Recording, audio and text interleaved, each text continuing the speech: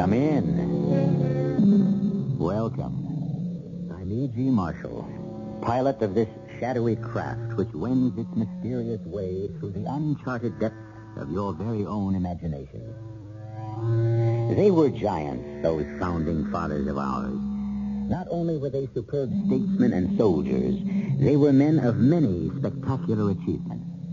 In these modern times, when so many of us are confined to our own particular calling, it's hard to conceive of men who could turn a talented hand to anything that needed doing.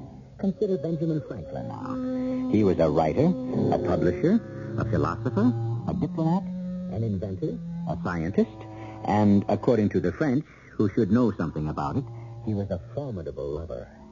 So, you shouldn't be too surprised to discover that Ben Franklin was also a detective. Our mystery drama, The Benjamin Franklin Murder Case, was written especially for the Mystery Theater by Sam Dan and stars Paul Hecht. It is sponsored in part by Anheuser-Busch Incorporated, brewers of Budweiser. I'll be back shortly with Act One.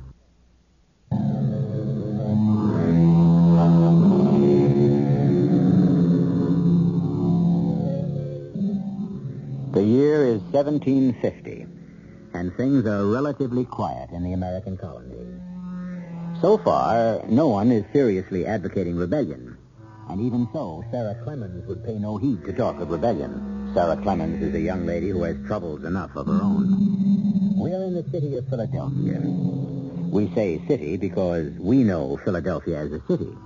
But back in 1750, the only settled place in all of North America that could legitimately claim to be a city would be Mexico City.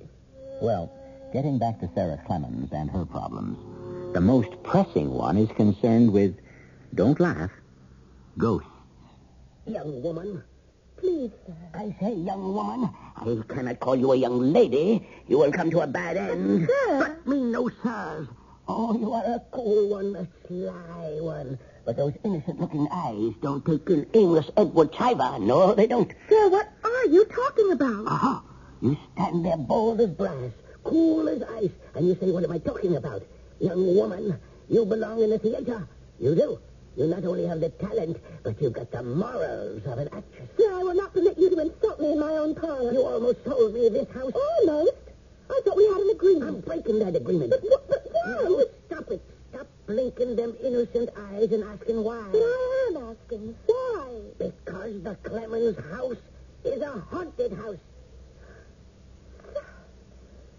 Did I hear you correctly? The Clemens house is a haunted house. That's what everyone in town is saying. Oh, Calvin loafers.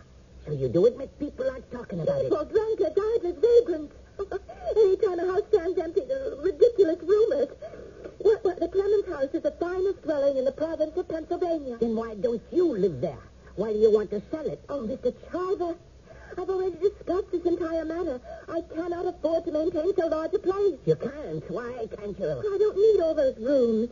It requires help, and I can't afford servants. You could buy slaves. Mr. Chiver. Mr. Chiver, what? It would violate every one of my moral, ethical, and religious principles to own the body and soul of another human being.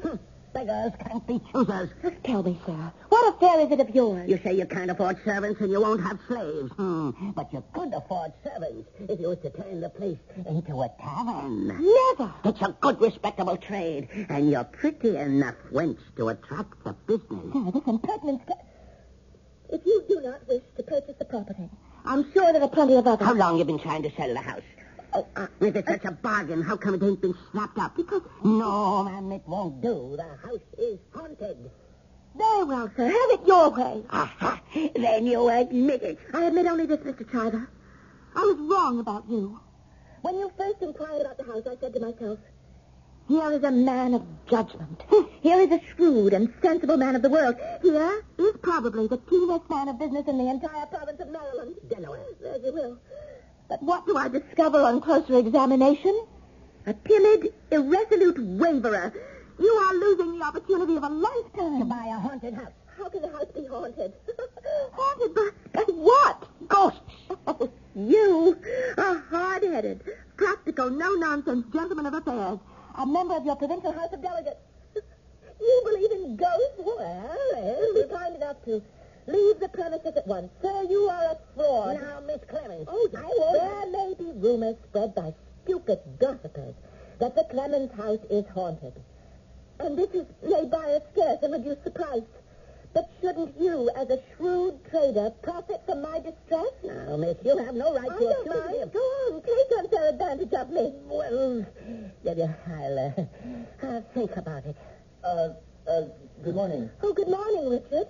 I knocked, but no one heard me. Mr. Chiver and I are transacting some business. So I just walked in. Mr. Chiver, may I present my cousin, Mr. Richard Laporte? Your servant, sir. Howdy. Richard, Mr. Chiver is going to buy the Clemens house. Well, now, He I intends never... to make a tavern of it. No, see here, I didn't say this. And why not? Well, that would be... It would be the sacrilege. Why, Mr. William Penn himself slept in the blue bedroom Oh, when come, Richard. You and I spoke about this many times, and I thought I'd settled it. But a tavern... Well, of course. Shouldn't the common folk also have a beautiful place? I ain't even said I'm going to buy, much less make a tavern. Oh, of course you will, Mr. Chiver. My dear Sarah, a tavern... No, Richard. I thought you shared my belief that no person should own a house that exceeds his needs for shelter. When we marry, this place which my mother left me will suffice for us. Just hold on while I ask this young fellow here a question. Mr. Laporte. Laporte, I want you to look me square in the eye and say yes or no. Is the old Clemens house haunted? Yes. Well, Miss Clemens, see? Richard is an incurable romantic. You say the house is haunted, young fella? Yes, it is haunted. It's haunted by demons of the past. Oh, nonsense, Richard. Haunted by memories, haunted by the ghosts of Clemens as long dead. Well, all I can say to you, Miss Clemens, is good day. Wait. What for? Here, this young man, your own intended, admits, confesses. Oh, it's nonsense. And he ain't no tavern vagabond neither, as far as I can But see. there are no ghosts. That ain't what Mr. Laporte here says. Of course, there are ghosts. That's because the past never dies. Miss Clemens, how can you say there are no ghosts when this man, who is to become your lord and master... Oh, no. That is not the relationship we envisage. Is it, Richard? Oh, no, each of us will have an equal voice. Son, you're asking for more trouble than you can handle. But don't get me off the subject. What is the subject, sir? Ghosts. Mr. Laporte says there are ghosts in that house. Richard is only using a figure of speech. He doesn't mean there are actual ghosts. But I do. And I say good day to you both. Mr. Chiver. He's right, my dear. Oh, Richard. You sounded so medieval. The ghosts of the Clemenses, you believe in them, too. And that's why you want to sell the house. You're ashamed of them. What are you trying to say? You are ashamed of the fact that the first William Clemens was a pirate and slaver. It's just malicious rumor. Oh, my dear, it's an unfortunate fact. The family fortune was founded on blood. You were a child growing up in that house. You knew it. You were ashamed. Richard, I shall become extremely angry. I was a child, too. The poor relation invited to play. And my eyes were open. I saw everything. Please, Richard. Both talked about it constantly. Death. Murder. How frightened we were of the old man.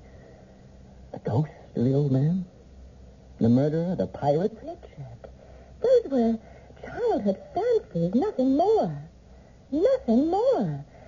Ghosts cannot exist.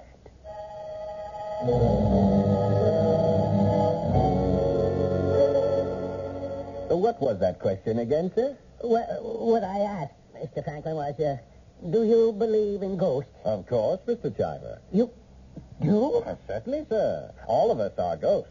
Inside each of us are the ghosts of dead ideas. You know the old Clemens house? Yes, I do. Now, the girl wants to sell. I can buy it cheap.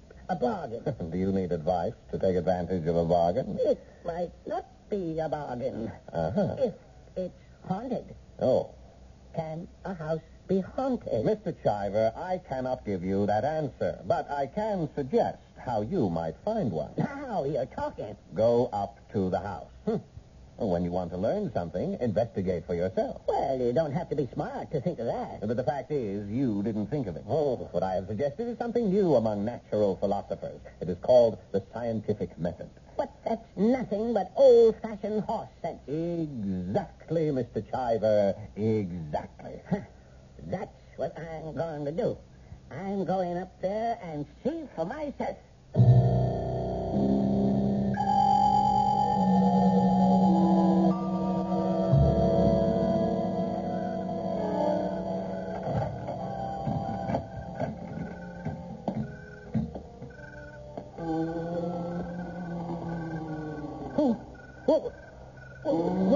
What's that? What could it be? The wind. The wind down the chimney. Hey, there's somebody in here. Who's here? Show yourself. Whoever you are, show yourself. Dead man, tell no tale. I'm not afraid of you. Who are you? Show yourself. That voice. It's coming from the chimney. No, it's coming from the wall. It's coming from all over. Somebody's in here with me. Somebody. I ain't scared. Listen, even if you are a ghost, I'm going to buy the house and burn it down and build a better one. I ain't scared. No. Who's here? Who are you? Oh, it's a sailor. Get away from me. Get away. Who are you? What do you want? No. You're choking me.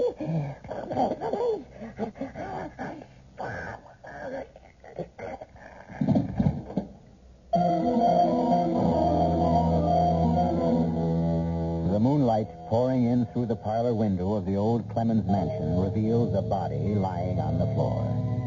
Sightless eyes staring with terror. Face contorted with agony. But at least the efficacy of the scientific method has once again been affirmed. Is there such a thing as a ghost? Amos Chiver has found out. The hard way. You have some things to find out also when I return shortly with Act 2.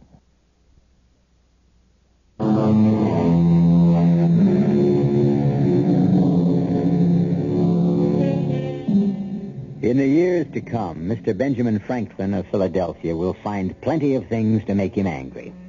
The arrogance of the British, the short-sightedness of his fellow Americans, the stubbornness of the French, and the haughtiness of the Spanish.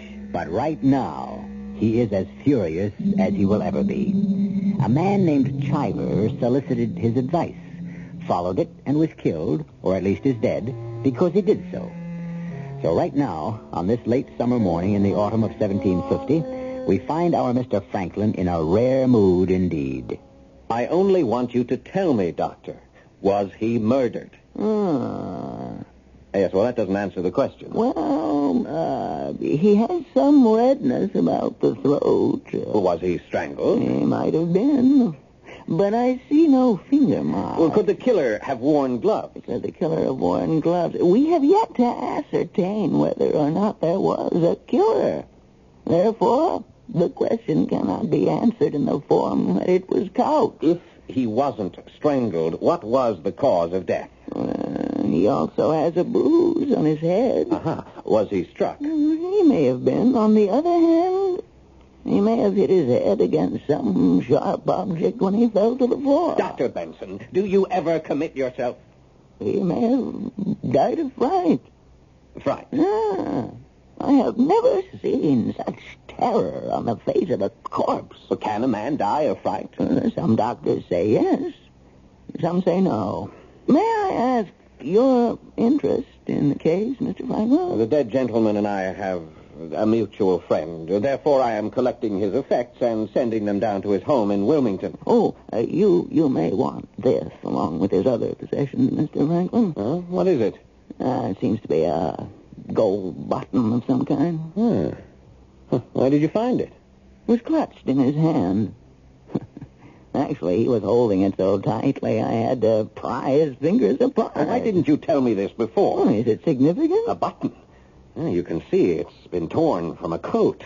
Probably he was struggling with his assailant, and in the fight... Now, that is if there was an assailant. Doctor, In every man's life, there comes a time when finally he must commit himself. That may be true.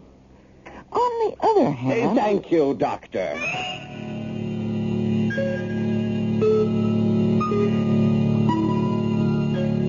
Now, Sarah, I want you to look at this button. How could that poor man have died in the house? Obviously, the murderous ghost The of button, Sarah. Richard, look. Do you recognize it? It's the kind of button that old Captain William Clemens wore. William Clemens, who built this house? This gold button with the star and the anchor. It was on all his uniforms. Well, then it was the ghost of William Clemens. No. What do you say to that, Mr. Franklin? I say we have a problem. Assume it was a ghost. Is a ghost substantial? How can a ghost be substantial? If he were substantial, he couldn't be a ghost. Then why would his clothes be substantial? No, Mr. Chivers was engaged in combat, mortal combat. With whom? Well, I say a man followed Mr. Chiver to the house or waited for him there and killed him. I say a man because it's hard to conceive of a woman strong enough. Mr. Franklin, it was Captain Clemens' ghost. The button proves it. Not conclusively. Captain Clemens wasn't a pirate. Oh, thank you, Mr. Franklin. That is, not a pirate in name. He was a privateer. He had the Queen's permission to prey upon French, Spanish, and Dutch merchant ships. He fancied himself a naval officer.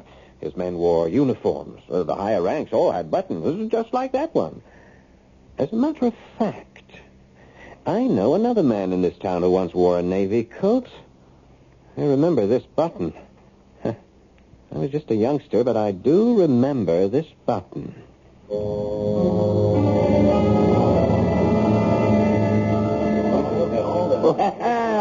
If it ain't Mr. Franklin. Good day, Abner.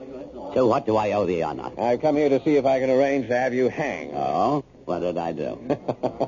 What did you do? What haven't you done, you scoundrel? You sold whiskey and guns to the Indians. You bought stolen merchandise from pirates. But none of it proved. But all of it proved. The commandment warns us against the bearing of false witness. Here we have the devil quoting scripture. Why not? The devil can read. Now, how do you hope to hang me? For the murder of Amos Chiver. You mean the poor fellow from Wilmington? Yes, Abner, the poor fellow from Wilmington. Oh, hadn't you heard? He was killed by a ghost. Everyone knows the Clemens house is haunted. No, he wasn't killed by a ghost. No. Who did it? I think you did it, Abner. Oh, why would I want to kill a man I didn't even know him? And you didn't want to get to know him either. You're a hard man to follow, Mr. Franklin. But I know you always wind up someplace, so I'll listen. Thank you. You don't like competition, Abner. You've been known to run people who threatened your business out of town. Well, that's one way to look at it. Another way would be to say I showed them where opportunities were greater elsewhere. Amos Chiver was going to buy the Clemens place just up the street from here and turn it into a tavern. And for that, I killed him? You took advantage of Clemens' house reputation, hid there in your old Navy coat, and tried to scare him. I did? But I suppose he didn't scare. There was a fight.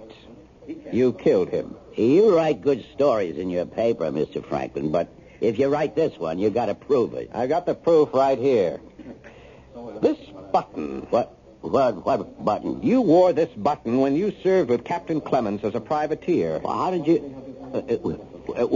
where did you get that button? Try to guess where this button was found. Now, you're a man of lively imagination. Think. Where did you get that button? This button, Abner, was found clutched in the dead man's hand. Yeah, but it can't be. It was. I haven't worn that coat. I haven't even seen that coat. It's more than 30 years. Here comes the constable. What have you there, Mr. Partridge? I've been to the back of this house like you said, Mr. Franklin. You had no right to search my house. Constable obtained a warrant. And here's the coat. Yes, indeed. Your old blue naval officer's coat. Some of them buttons are missing, Mr. Franklin. But the ones that are still on here are just like the one you got in your hand. I tell you, I was here all last night. I didn't set foot out of this tavern. Why, Constable, you were here yourself. So I was. Till 10 o'clock. And after 10 o'clock, who can vouch for you, Abner? Well, I was with Yes? Well, I spent the rest of the night with a lady. Who? Well, being a gentleman, how can I possibly say? You're a man of the world, Mr. Franklin. You appreciate my position. Well, it is a gentleman's duty to die before permitting a lady's name to be sullied. Or so I've been led to understand. Well, I'm not going to die for nobody. I was with... Oh, hang it, Mr. Franklin. Yes, indeed, Abner. Hanging seems to be the order of the day. I'm a married man. What's my wife going to say? Chivalry is dead, Abner. All right. I was with Charity Townsend. Charity Townsend, aptly named. I doubt we have a lady in town more generous with her favors. Abner, who's going to take the word of Charity Townsend? Yeah, but it's true. You can ask her. You can't... Oh, my Lord, what's my wife going to say? You'll have to come along with me, Abner. Mr. Franklin, can I have that button to go with this coat as evidence?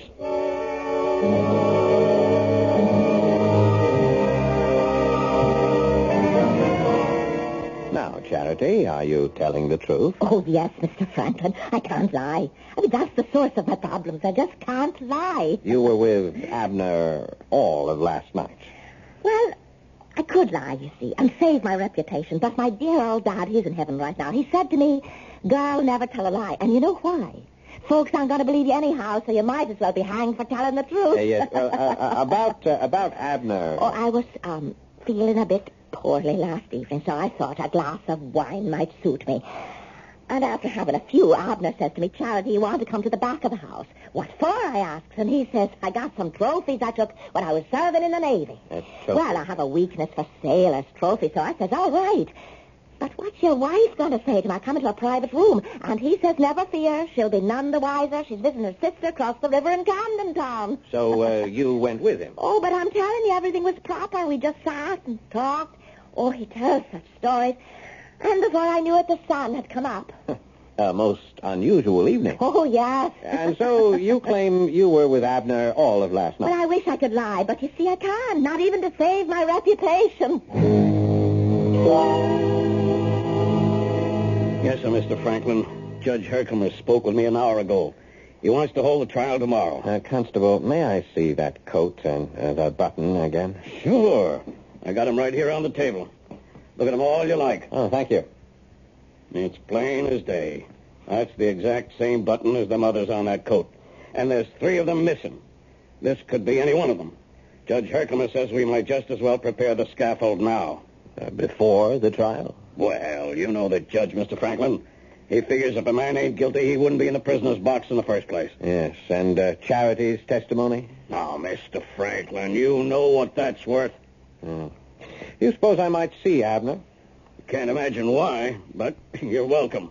And let me hold on to this coat and button for just a moment. Well, Mr. Franklin, I guess you were right. You said you'd arrange to have me hung, and you've done it. You think so? You know, in my lifetime, I've done 100 things that called for hanging, but I always cheated the rope. And now I'm about to swing for something I never done. I know. I can even prove it. You can. Abner, I have a problem, a most serious moral and religious problem. Now, look here, Mr. Franklin. If you know I'm innocent... Let us say you are innocent in particular, but guilty in general. Yeah, but if you know I didn't kill Chiver, why let me swing for it? I must search my conscience, examine my soul, as it were. You are an engaging but a thoroughgoing scoundrel. You are responsible in one way or another for the death of hundreds of people. Well, scores would be more truthful. Yes. Even now, some poor farmer on the fringes of the Ohio Territory could be murdered by an Indian using a musket that was purchased from you. Well, that can't be proved. Justice must be served. Yeah, but that ain't justice. Well, if it's just for you to go free when you're guilty, why is it unjust for you to hang when you're innocent? Now, come, Abner, you can't have it both ways. Mr. Franklin, please. Think the commandments. Thou shalt not lie. Thou shalt not bear false witness. Oh, it's out of my hands, Abner. At this moment, within my soul, a battle is being fought for your life and freedom. Both sides are marshaling potent and convincing arguments. Shall you live? Shall you die? I must wait for the answer to be revealed to me.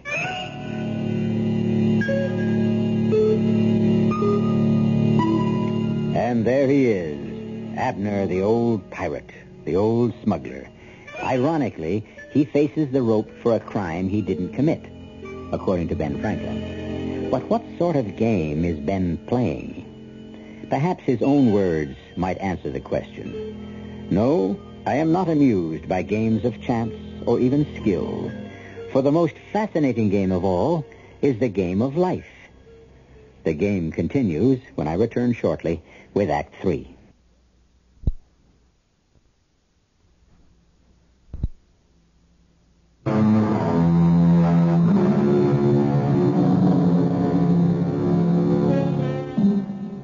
retribution. Sooner or later, it overtakes us all.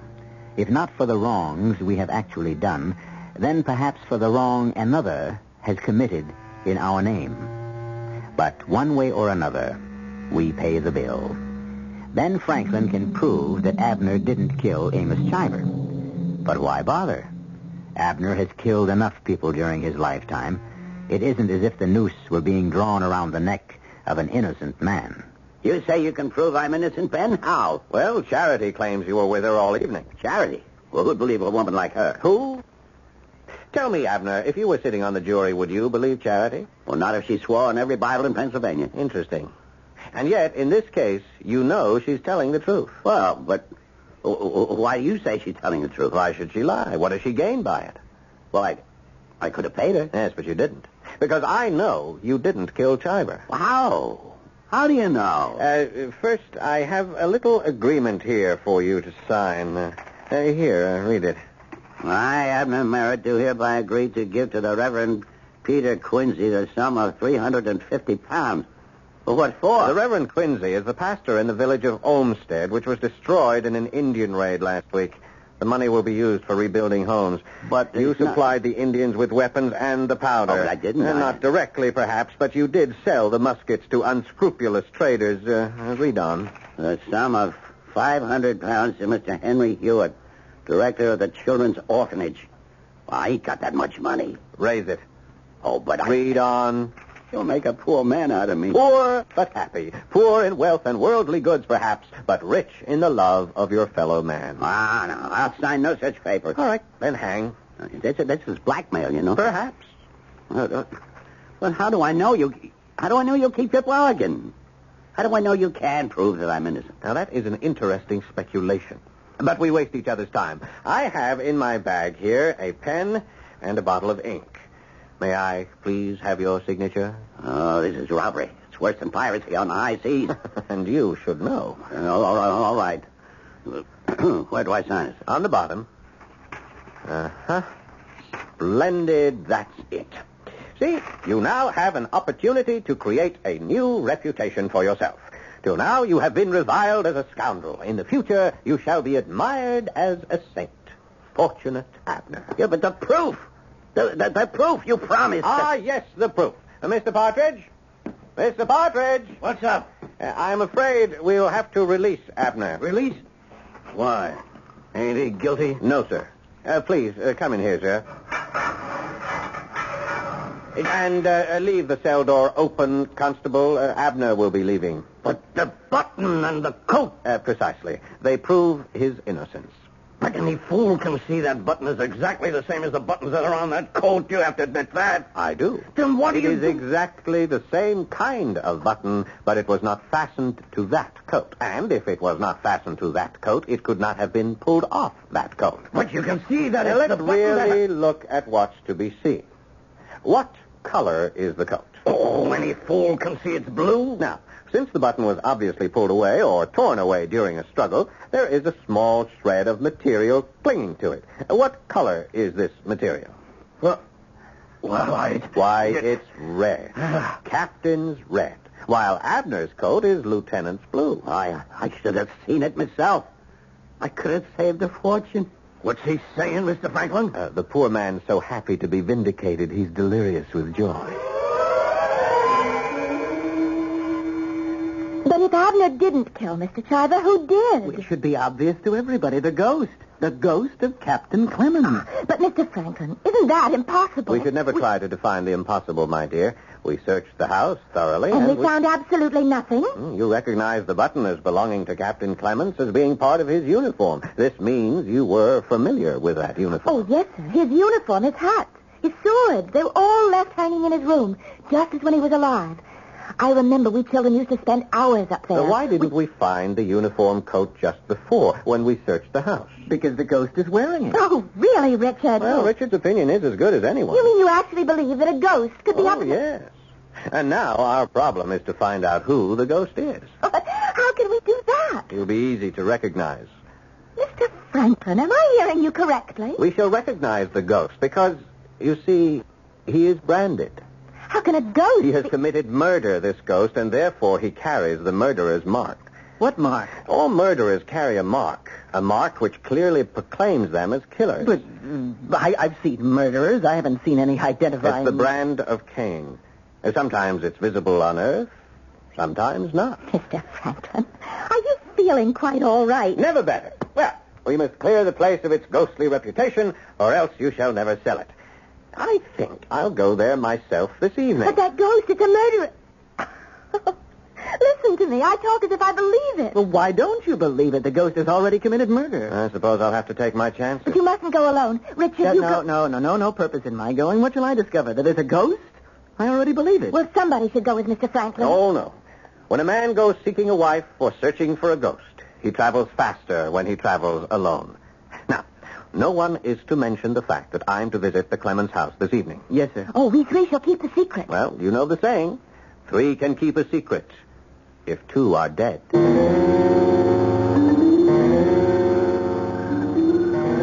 Why can't we walk in the front door, Mr. Franklin? Keep your voice low, Abner. Now, slide the window up. Up. That's it.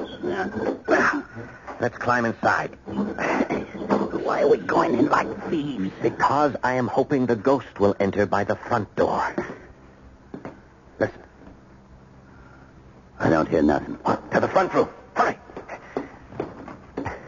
Shine that lantern. There's nobody here, Mr. Franklin. Uh-oh. Listen. Where's it coming from? Hey. That don't sound like a human voice. It's Captain Clemens. The old man himself. It's the captain. The ghost of the captain. Well, where is it coming from, Abner? It's the captain.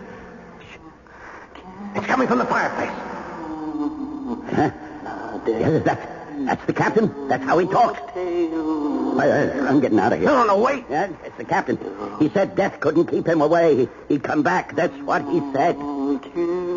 Where is that voice coming from? It ain't human. It's coming from everywhere. I don't know about you, but I'm going. You're right, Abner. It is time we were leaving. I'll never sell the house now. It's all over town. Abner's been telling everyone how the ghosts are all over the place. Thank you, Mr. Franklin. Sarah, Mr. Franklin was only trying to help. Besides, what could he do? After all, how can a human being fight a ghost? Now, sir, do you believe the ghost of Captain Clemens haunts the house? Richard, why do you object to Sarah's selling the Clemens house? Well, it's just that it's haunted. It isn't because you wanted to own it yourself one day? Well, how could I ever own it? You will at least share in the ownership when you marry Sarah. Well, why would I want to own it? Mr. Franklin, Richard was always unhappy there. I know. That's why he wishes to own it. Richard was the poor, despised cousin who was patronized by the Clemenses. That's true, isn't it? They were very kind to me. The bread of charity is bitter when it is offered by the hand of arrogance. And so you dreamed, didn't you, of one day walking through that house, not as a petitioner, but as a master. Yes. It's human to feel that way. Yes, Richard. Why are you wearing a glove? I have an infection from a poisonous plant. So, you have discouraged Sarah from selling. But he never said to me, don't sell. He didn't have to. He spread the rumors that the house is haunted. Well, everyone in Philadelphia knows. You are the one, Richard, who keeps making sure that the reputation for the house being haunted is kept fresh and Sir, green. I cannot permit you to insult my fiancé. I thought you were my friend, Mr. Franklin. I am, Richard. And I am no fair-weather friend either. I shall stand by you as a friend, even though you are to be tried for murder. Murder? Mr. Franklin! Ask him, Sarah, ask him. I deny it. How can you deny it? How can you deny the brand of Cain? You killed Amos Chiver because he must have recognized you, and you knew I was going to be at the house last night. Richard, he couldn't tell anybody. He's so timid. You wanted to scare me, too. And your voice, it sounded ghostly, and it seemed to come from everywhere. It's probably because there are secret passages in that house. For accusing Richard of murder. And as a child, you discovered those passages. Yes, it was well done. And you know where the red coat is. And shall it show a missing button? But you can't prove that Richard did it. Richard, I defy you to take that glove off your hand and show us the mark of Cain that covers your palm. Richard? Yes. It's the mark of Cain. Here, look. Look, I'm branded. That great black mark. It won't wash off. It won't rub off. I'm marked. Oh, Richard. No, don't come near me, Sarah. I'm unworthy. Oh, why, Richard? Why? He knows why. He knows why. It was the bitter bread of charity. Oh. No, don't weep for me. I'm unworthy. I wear the mark of Cain. I'm sorry, Richard. I will now walk down to the jail and hand myself over to Constable Partridge. Let me come with you. No. I must be alone. From now on, I have the mark. Yes. The mark. The mark? That's impossible. I saw it with my own eyes. Yes. It's supernatural. Not exactly. Not exactly. Oh, sir, now what? Well, if we assume that there cannot be ghosts, we must assume that someone human was playing the part. Logical? Yes? That someone human would have to get into the house in order to scare visitors. Only 3 of us knew I would be going there last night. You, and I, and Richard. Yes? Earlier in the evening, I smeared the doorknob with some nitrate of silver. Nitrate of silver? Yes, it is used in making mirrors. And when it touches the skin, it turns black, and it cannot be washed off or removed in any way until new skin grows. That's black magic. No, that's natural science. And our poor Richard entered the house through the front door, turned the knob, and thus his hand acquired the mark of Cain. The mark of Cain. It exists on every murderer. The problem is to make it visible. For that, however, you need men of perception. Men like Benjamin Franklin. Well, poor Richard didn't hang. He went quite mad and spent the rest of his life in an asylum. Sarah went on to marry a very timid man and kept him under her thumb. And Franklin, as you well know, went on to become a founding father of this great country. And I shall be back in just a few moments.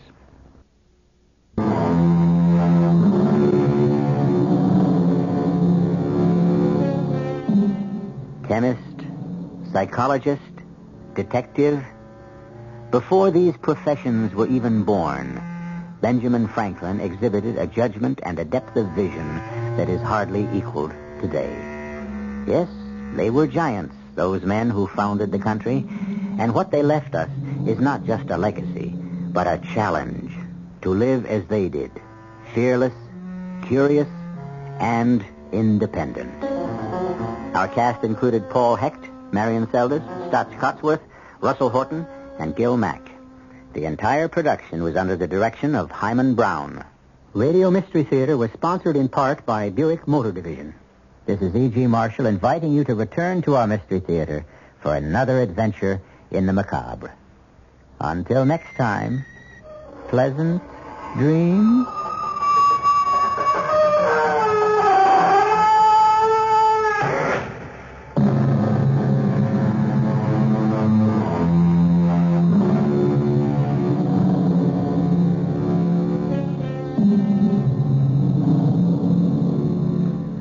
Tonight's WR Mystery Theater was brought to you in part by ShopRite Supermarkets, where you get a lot more for a little less. The preceding program is furnished by the Columbia Broadcasting System. This is WR New York and RKO General Station.